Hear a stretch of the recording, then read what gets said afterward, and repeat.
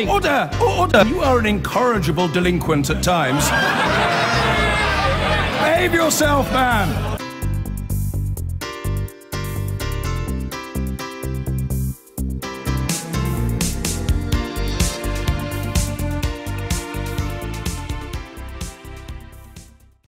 The word Greenland probably didn't cross the lips of cabinet members at Chequers when they were dreaming up their bespoke Brexit model. But the experience of the world's largest island, an autonomous territory of Denmark, might have lessons for the way the UK proceeds, even the relationships between Scotland, Northern Ireland and the rest of the United Kingdom. We sent our reporter James Clayton to learn about Greenland in the early 1980s.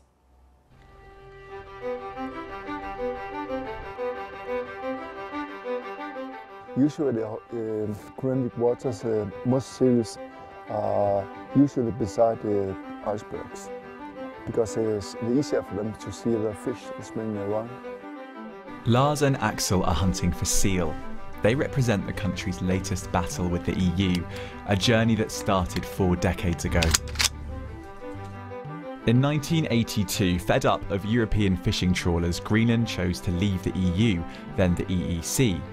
Just like that, the Union lost almost half its territory.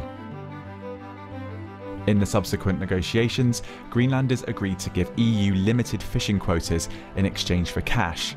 That deal took 3 years to complete. Akaluk Linge was part of the negotiating team. Well, it was very difficult to European Union and the Europeans to understand why we wanted to get out and why we didn't want their money. But the fact is that there was no money. There was minimal investment in infrastructure, which we needed badly. So that's why we could see that there was no economic reason to stay.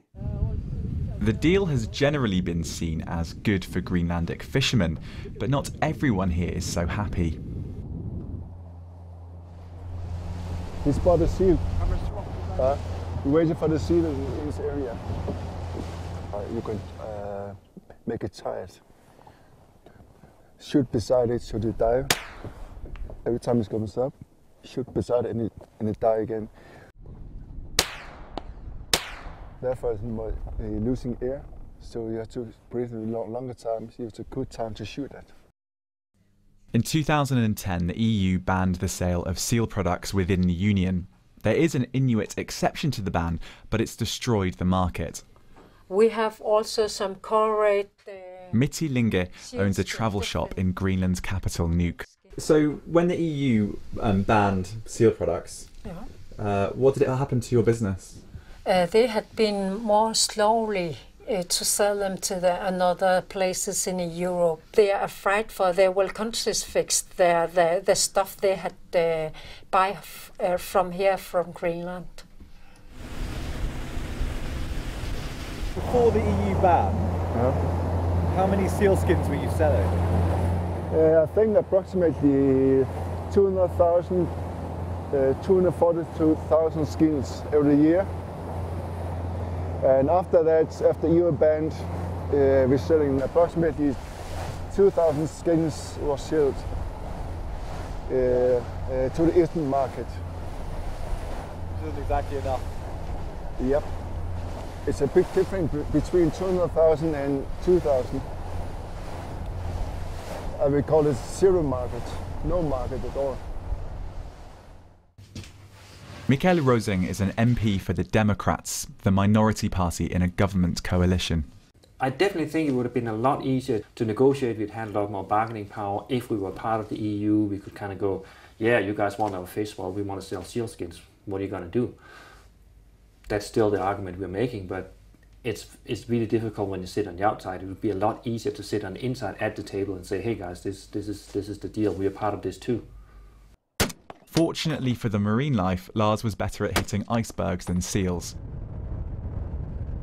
The only thing he brought back in his boat was someone else's catch. For other industries, Greenland's exit from the EU has been more positive. Nikolai Nissen has just started exporting beer to the EU. He takes advantage of Greenland's curious international status.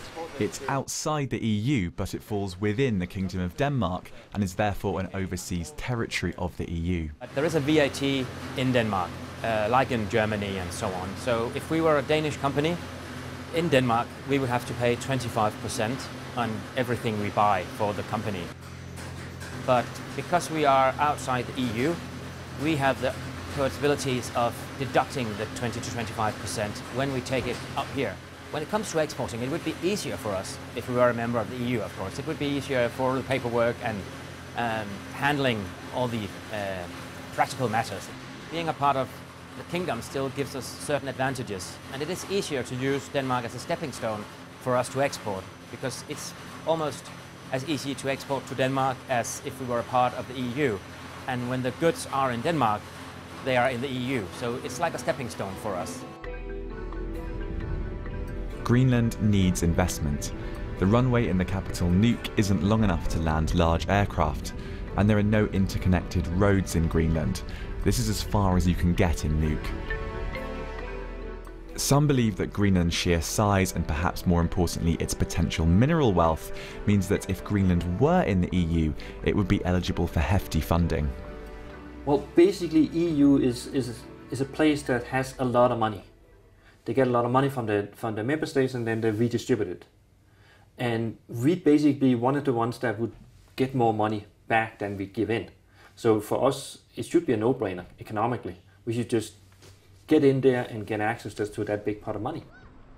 It would be difficult to say that Greenland has thrived outside the EU. It's heavily subsidised by Denmark, alcoholism here is rife, and the country boasts the unenviable claim as the suicide capital of the world. Nicola Sturgeon has recently floated the idea of doing a reverse Greenland, with Scotland staying inside the EU as the rest of Britain exits. Well, I was surprised by the opposite policies there, because you don't get more independence joining European Union.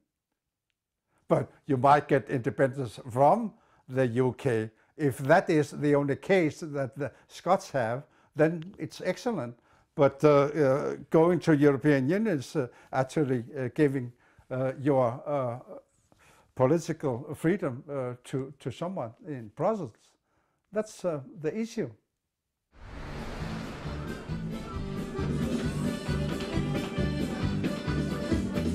When asked, most people here are only vaguely conscious of the EU.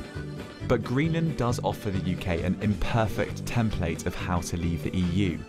In many ways it's benefited from leaving, but it's also been left out in the cold when major policy decisions were being made about the future of one of its most important exports. James Clayton. I've been